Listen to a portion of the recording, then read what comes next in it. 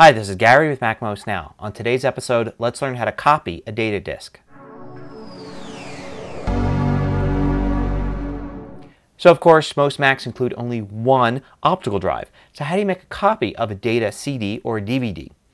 Well, you could buy special software, or you could use the built-in disk utility to make a temporary copy of that disk on your hard drive, and then use that temporary copy to make a new disk. So you can find disk utility in your Applications Utilities folder. Now you want to make a copy of your optical disk. Here's a photos DVD. It's a data DVD I created with a few photos on it. I'm going to go in disk utility to File, New, Image From, and you can see the name of my optical disk there, Photos. And then it's going to ask where to save this DMG, disk image file. So I'm just going to save it here on the desktop, and you can choose format. You can leave it as compressed here to take up as little space as possible, and no encryption. And save it, and it will take its time and save out a copy. So you can see now on my desktop I've got the actual disk, which is still in the drive, and I have the photos.dmg disk image here. Now I can open this disk image up.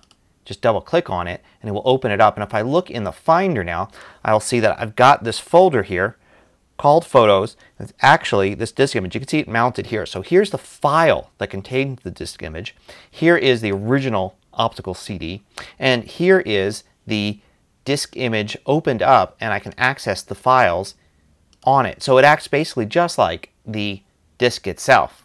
So having a disk image can be very useful. It's just like having the actual data disk with you. So if you need to travel and you want to take some disks with you, you can actually make copies like this and put them on your hard drive and leave the disks at home. Now it won't work in a lot of cases. For instance, you can't just make a copy of a store-bought video DVD like this. It's copy protected.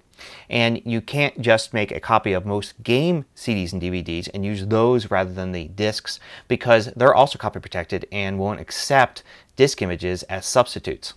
So now you can see I've removed the optical disk itself. I still have the disk image here, and I've inserted a blank DVD to make my copy. After a few seconds, the blank DVD will appear, and I'll be asked to choose what to do with it. So here you can see what action I want to take with it. I can do all sorts of different things, including open with disk utility.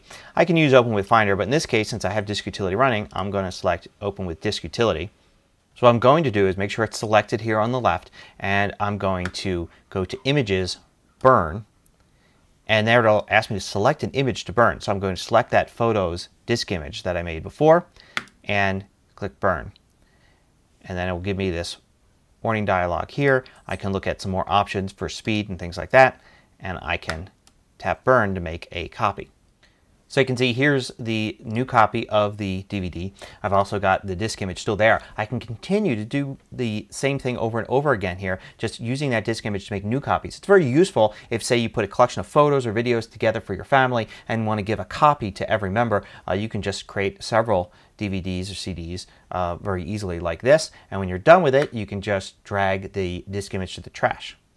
This will work great with data DVDs you create, say iPhoto DVDs. It'll also work great with any video DVDs that you create. It just won't work with copy protected store-bought ones. So there's a look at using disk utility to copy your CDs and DVDs. Till next time, this is Gary with MacMost Now.